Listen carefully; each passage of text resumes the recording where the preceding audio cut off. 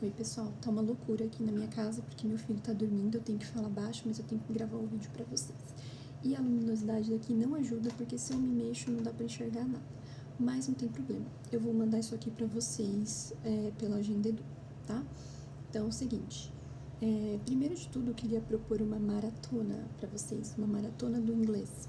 Uma gincana, na verdade, vai.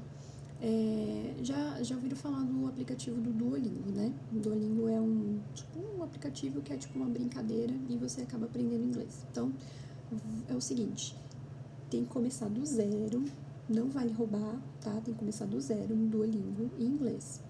Aí, agora eu não sei se é melhor o Kids ou o outro. Eu acredito que o normal sirva pra vocês, porque o Kids acho que vai ser um pouquinho bobinho. E vocês vão começar do zero.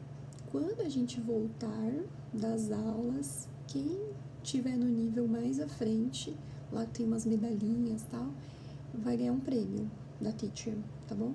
Quem chegar mais lá na frente do Duolingo, vai baixar o aplicativo, vai começar do zero, só pode começar do zero, não vale trapacear, hein? Tô de olho em vocês.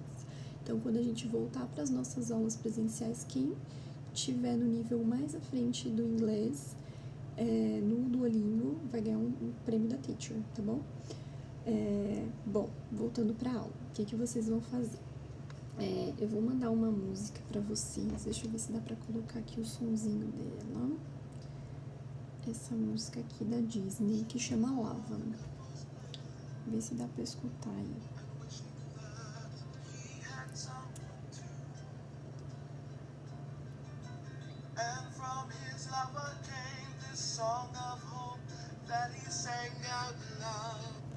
Tá, é uma música havaiana, tá? Muito legal, que chama Lava, da Disney. Então, vocês vão escutar essa música que tem tudo a ver com a nossa aula, tá?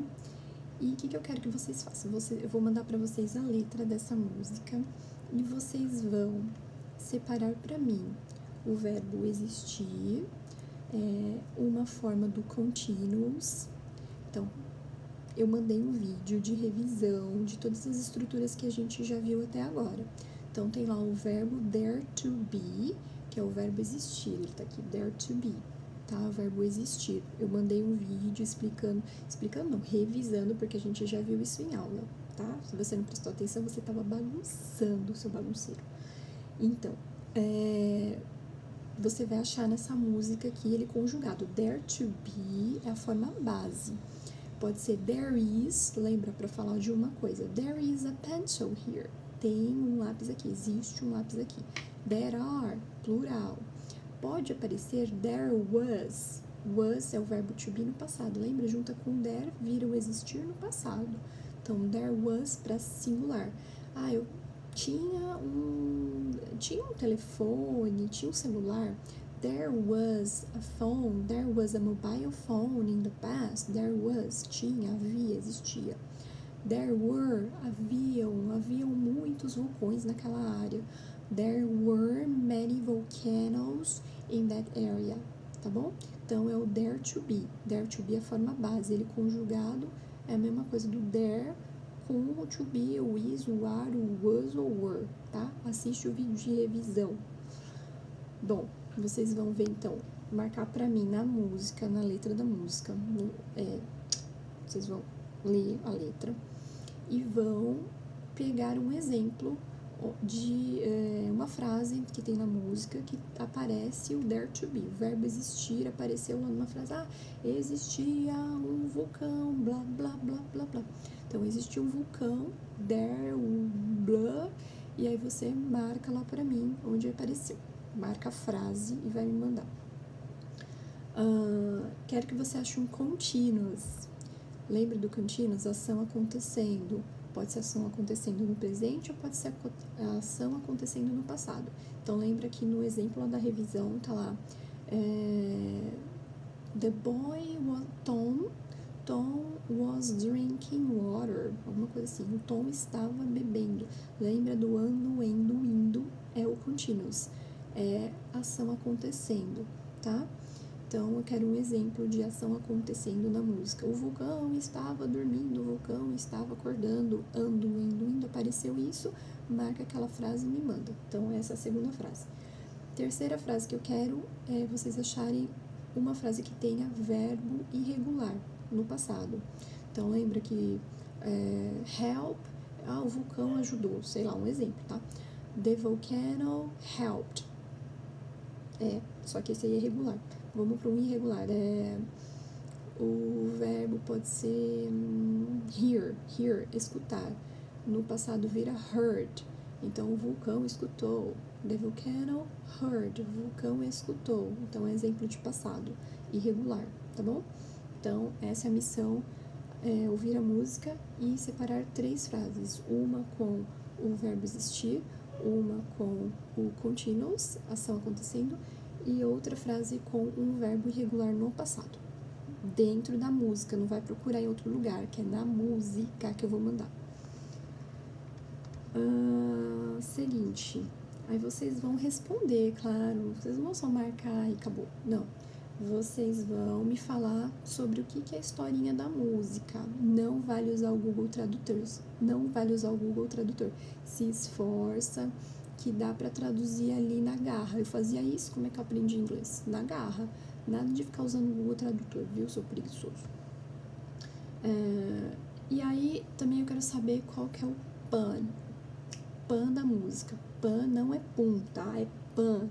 Pan é trocadilho. What is the pan? Eu vou mandar pra vocês, não dá pra enxergar direito aqui, mas calma. Qual que é o pan? O que é um pan? Pan é um trocadilho. O que é trocadilho? É uma brincadeira com palavras. Então, por exemplo, aqui, ó, lettuce. Lettuce é alface, tá? E quando a gente fala em inglês, lettuce, vamos almoçar. Let us to have lunch. Ou nos deixe, né? É o lettuce. Então, é o mesmo som. Então, é um trocadilho. Aí eles colocaram aqui uma alface. Então, tipo, nos deixe fazer o nosso melhor. Let us do our best. E aí colocaram uma alface lá de brincadeira. Então, fizeram um trocadilho, tá? E eu quero saber qual é o trocadilho. What is the pun? Não é pum. Da música aqui. Qual que é o trocadilho? Qual que é a sacada dessa música? Eu quero que vocês marquem pra mim, tá? E, por último, não pode ficar longo esse vídeo, senão eu não consigo mandar.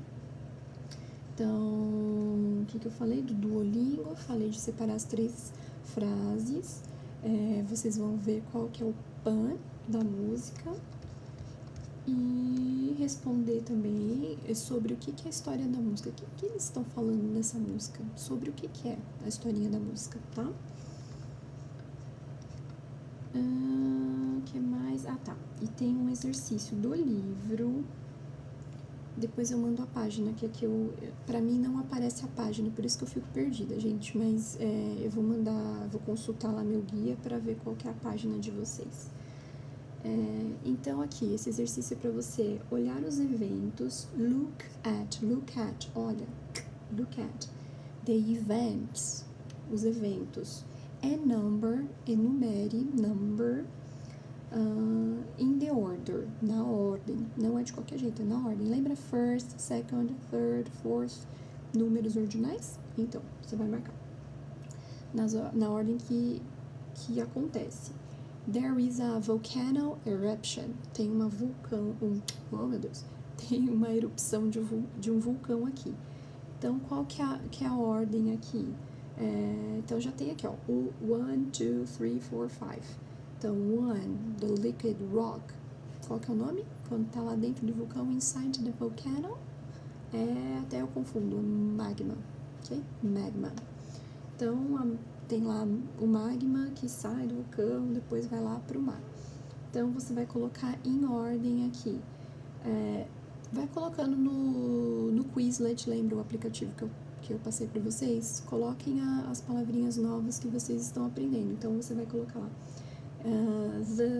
The avalanche crashes into the sea.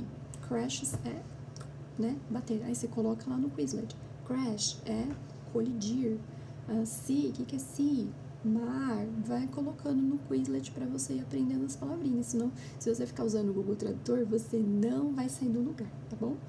Então, é isso, gente. Esse exercício do livro, a música e o campeonato do Duolingo. Eu acho que eu não esqueci de nada. Qualquer coisa eu escrevo pra vocês, tá bom? Um beijão. Fiquem com Deus. Meu filho acordou. Tchau.